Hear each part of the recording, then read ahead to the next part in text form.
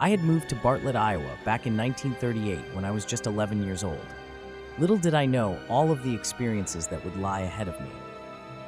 Back before the Depression, Bartlett was a booming town with a lot to offer, but sadly, many businesses were shut down that couldn't stand to stay in business due to hard economic times.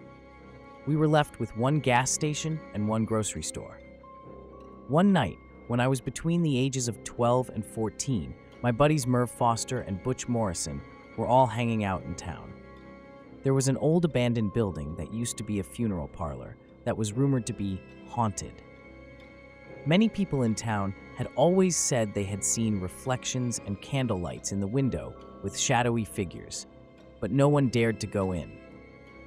Being the young whippersnapper daredevils we were, we all decided about 11 p.m. we would go in and see for ourselves if this place was really haunted. After breaking in through the side door, we walked to an entryway to see upstairs, the part that was supposedly haunted. We all carefully walked to the entryway and were about to head up the stairs, but we all froze. As I looked up to start climbing the stairs, there it was. As best as I can describe it, there was a white, smoky silver light in an upright position in the form of a person. There was no face, but it definitely resembled a person. You could feel the presence. We all stood there shaking in our britches.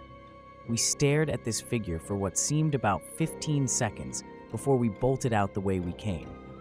We were absolutely terrified and never went back. Although it was scary at the time, throughout the years, Butch, Merv, and I would reminisce about that night, and it sure does make for a great story.